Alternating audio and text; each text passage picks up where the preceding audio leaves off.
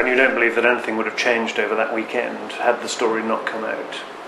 No, absolutely not. We're just talking, no, nothing. Why would anything have changed? Certainly none of the parties, Bank of England, I mean, subsequently, to be clear, subsequently I have spoken to the Governor, Bank of England, the Chancellor,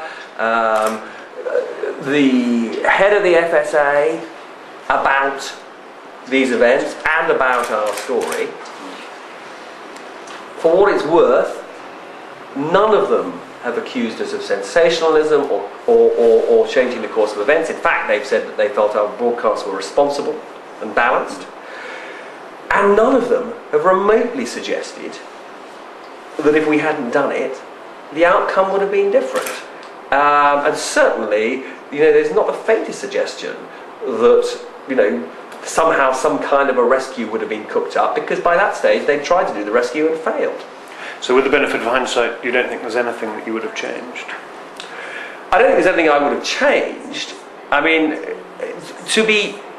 there are two things I think to focus on, which I do think are the two big things. One is, it was not, the retail run was extraordinary. Those queues of people trying to get their money out was amazing to see. Nothing like this had happened in this country for decades. Probably in that kind of way, probably not since the 19th century. Right? So it was an extraordinary story. But that run was responsible over that weekend for something like £2 or £3 billion being taken out of the bank. That was not what killed Northern Rock. It was the big institutions, the big money management firms from all over the world taking their money out, which they would have done anyway, which killed Northern Rock. Now, the other thing, which I think is also relevant, is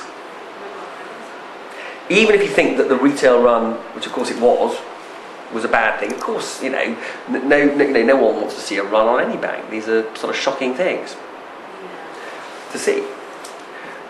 But the reason there was a run, and there's been a lot of research done into this, was not that people saw our broadcasts and thought, crikey, this is a bust bank, we've got to get our money out.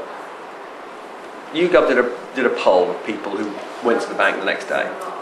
And what it discovered was, they saw our broadcast, or broadcasts, on the Thursday night. They then read the newspapers on the Friday morning, and they thought, this looks a bit worrying, I want to know some more. So, they went on the website.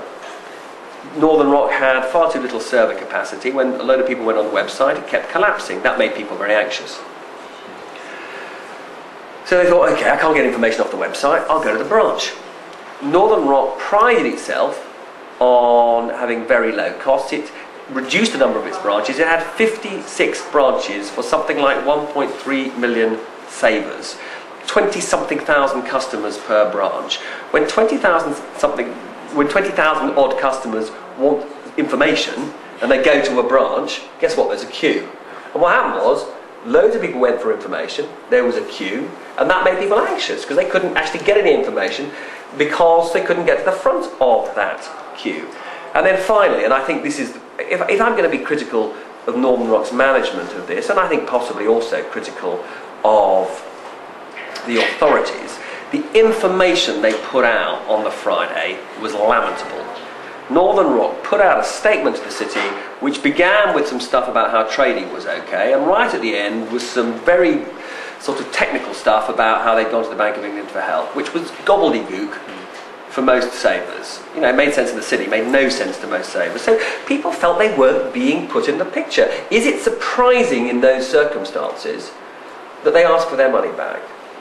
I mean, it was, as the Governor of the Bank of England said to me weeks later, if you've got a choice between keeping your money in a bank where there's a question mark over it and putting it in a bank where there's no question mark, of course you're going to take your money out, particularly since people did know that the deposit insurance scheme in this country does not provide 100% protection.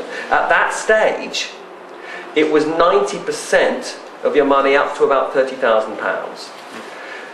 It was not rational for people when there's some doubt to keep their money in the bank.